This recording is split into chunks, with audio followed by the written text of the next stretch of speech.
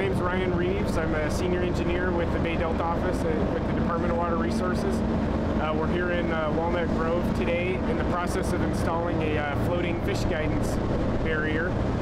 The purpose of this project is to test this technology, its efficiency at guiding fish and keeping them in the Sacramento River away from Georgiana Slough. We need to evaluate ways to better protect certain endangered species, the winter run Chinook salmon being the one that this one's focused on.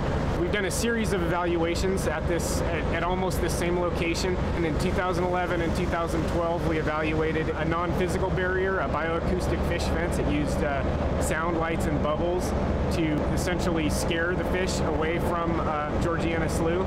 This is a much simpler, more passive technology. It's a physical structure that's in the water, but since it's floating, it doesn't have major impacts to the flow or anything like that. So we're really curious to see how the technologies compare.